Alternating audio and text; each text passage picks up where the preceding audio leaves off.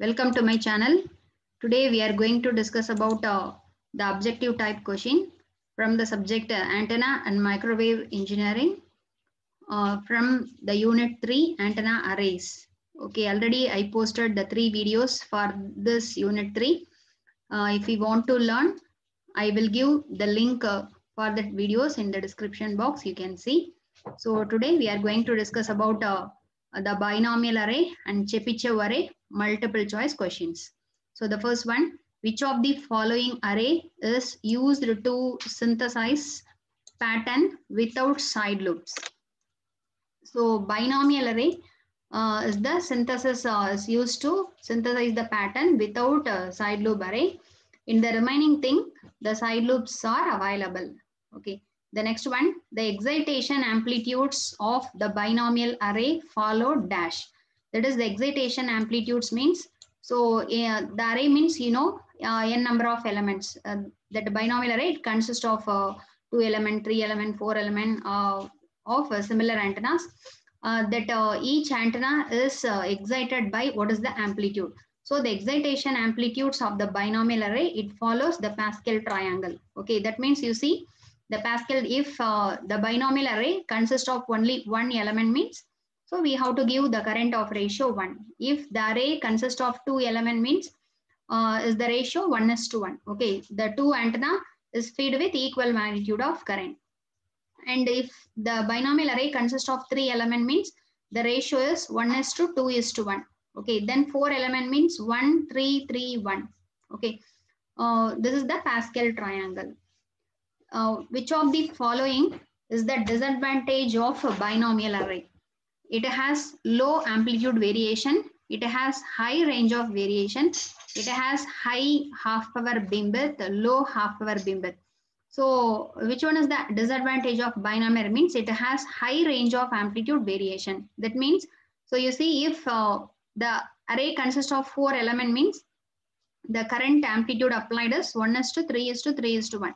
So that amplitude variations are high. If it is a that is a 10 element array means, the variations are very high. Okay, that is the disadvantage in that binomial array. And the next one, the binomial array has high half power beamwidth compared to Chebyshev. It's a true or false? It's a true only. Okay, binomial array, it has a wide beam. So the half power beamwidth is also high. The next one, which of the following can be excitation amplitudes of binomial array with 4 elements? Okay, so in order to write this excitation amplitude, we have to write the Pascal triangle. So already we did, so that is 1, 2 element means 1, 1. For 3 element, how to make means, this one you have to write here. Then the next element is the addition of these two. So 1 + 1, 2.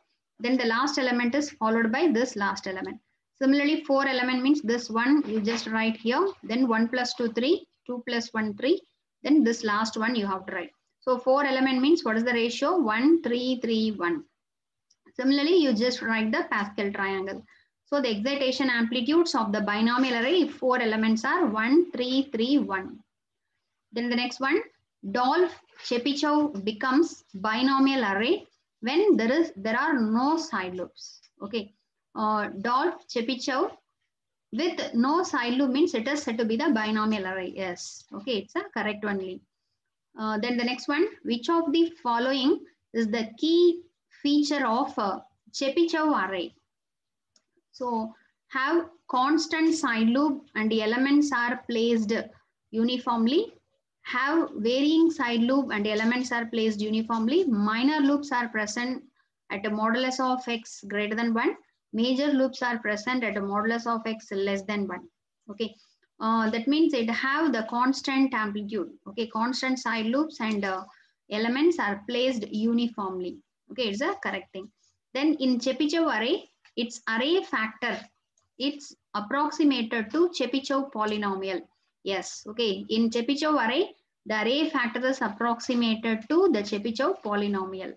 Okay, then dash is used to obtain the array with any desired level, side loop level. Okay, any desired side loop level, which array is used.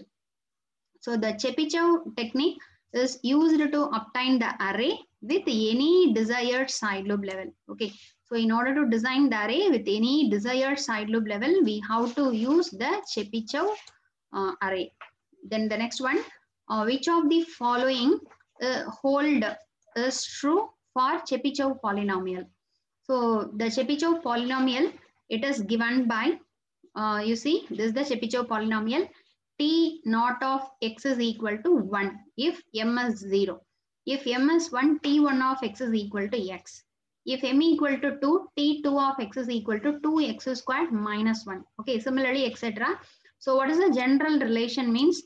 That Tm of minus x is equal to minus 1 to the power m Tm of x. Okay, this is the Chebyshev polynomial. So the Chebyshev polynomial, it satisfies the condition Tm of minus x equal to minus 1 to the power m Tm of x. Okay. The next one, the recurrence relation for the Chebyshev polynomial is dash. Okay. The recurrence relation for the Chebyshev polynomial is Tm of z is equal to 2z Tm minus 1 of z minus Tm minus 2 of z. Okay, this is the recurrence relation for the Chebyshev polynomial. The Tm of z is obtained by 2z multiplied with Tm minus 1 of z minus Tm minus 2 of z. The next one, the value of Tm of 0 for every odd value of m is dash. Okay. For every odd value of m, that is m is equal to 1, 3, 5, etc. What is the Tm of 0 value? So the Tm of 0 value, it is always 0. Okay, the Tm of 0 for m is odd is 0. For Tm of 0 for m is even means minus 1 to the power m by 2. These are all the standard values, you just remember it. Then what is the value of Tm of 0 when m is even number? So minus 1 to the power m minus 2. Okay, so already we discussed in the previous question. You see m is odd, Tm of 0 is 0. For m is even, Tm of 0 equal to minus 1 to the power m divided by 2. Okay, the next thing, the value of T naught of 100 is dash. That is T, m is 0. So if m is 0, T naught of any x value, it is 1. Okay, T naught of x value, it is 1. So T naught of 100, any x value, it is a 1 only. The next thing, the value of Tm of minus 1 is dash. So Tm of minus 1, which is, that is already we studied the relation. The Tm of minus x is equal to minus 1 to the power m. Okay, so you see here, the Tm of minus x is equal to minus 1 to the power m Tm of x. Okay, so Tm of, here the question is Tm of minus 1. So the Tm of minus 1 is nothing but minus 1 to the power m into the Tm of 1. Okay, so the answer is minus 1 to the power m. The next one, the value of Tm of z in the range between minus 1 to 1 is dash. The Tm of z, the value of Tm of z, the range is minus 1 to 1. Okay, if the polynomial oscillates between minus 1 to 1 with the amplitude varying from minus 1 to 1. For the z value between minus 1 to 1, the Tm of z value is also the amplitude, the minimum amplitude minus 1, the maximum amplitude is 1. The next thing, which of the following statement is true about the Chebyshev function Tm of x? Okay, it is a continuously increasing function after x is equal to 1. It's a continuously decreasing function after x equal to 1. It's a continuously increasing function after x equal to 0, decreasing function after x equal to 0. It's a continuously increasing function after x is equal to 1. Okay, after x is equal to 1, the Chebyshev function Tm of x is continuously increasing function. These are all the properties of that Chebyshev function. The next one, how many times the polynomial Tm of x crosses the x-axis between minus 1 to 1? 5 times. Okay, that is generally T m of x, it crosses m time the x-axis between -1 to 1.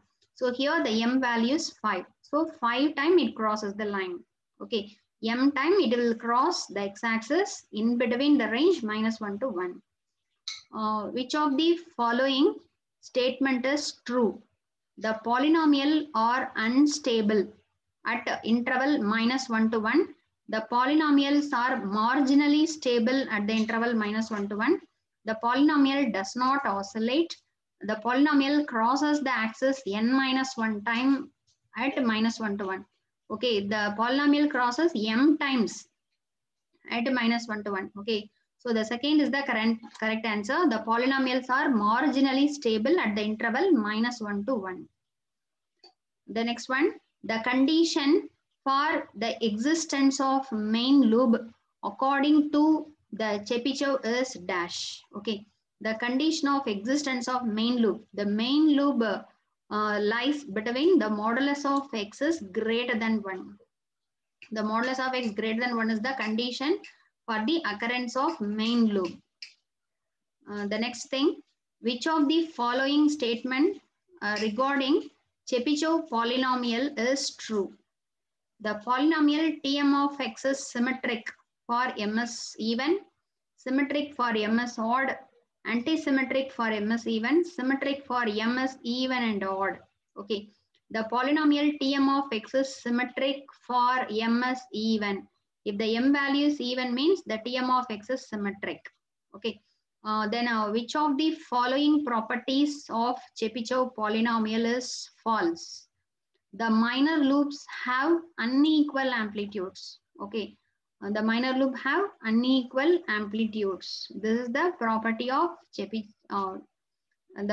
This is false. Okay, the minor loops have unequal amplitude. It is false. Then the polynomial is symmetric for m is even. It's a correct answer. The polynomial crosses x times x-axis m time. This is also correct. The minor loop exists for modulus of x less than 1. It's also correct. So last 3 is correct. This is the false statement. Then the next one, all polynomial of order m pass through the point dash. Okay. All polynomial, it pass through the point 1, 1. Of polynomial of order m, it crosses the point 1, 1. The next thing, all the nulls occur at a -1 to 1 in Chebyshev polynomial. All the nulls at -1 to 1 in the Chebyshev polynomial. It's a false. Okay. All nulls in Chebyshev polynomial occur in the range -1 to 1. Okay. So it's a false statement. Then the next one, as the order of polynomial increases, the slope becomes steeper. The polynomial increases, the order ms increases, the slope becomes steeper. Yes. Okay, the slope becomes steeper.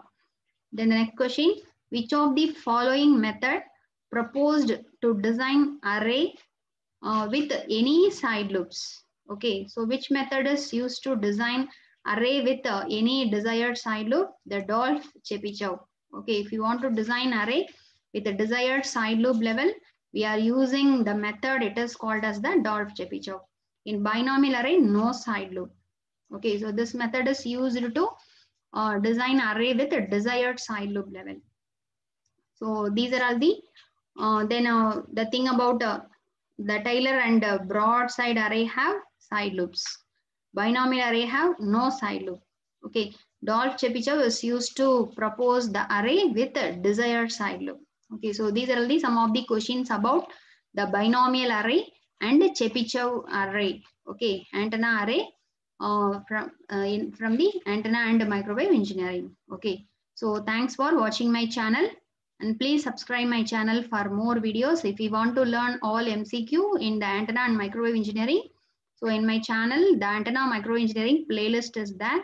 So in that all 23 videos are there, you can see. Okay, thank you.